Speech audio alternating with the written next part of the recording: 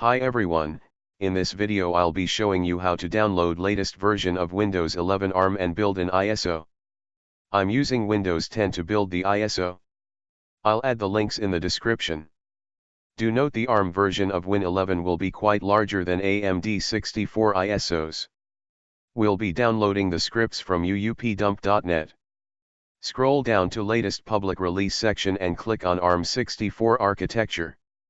Select Windows 11 23H2, 22631.2715, ARM 64 build. Choose your appropriate language. I'll be choosing US English and click on Next to proceed to the next section, which lets you choose editions you want to download. I'll go with default editions Home and Pro. Click on Next to proceed to download options.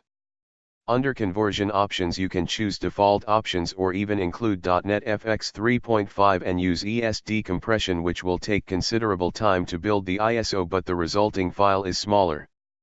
For now, I'll be using default options and add .NET 3.5 with other customizations in the convert UUP-INI file once the zip file is unpacked. These are settings I'm using in convert UUP-INI file. I've added option to update WinRE, update boot files, create ISO, disable auto start, and lot more.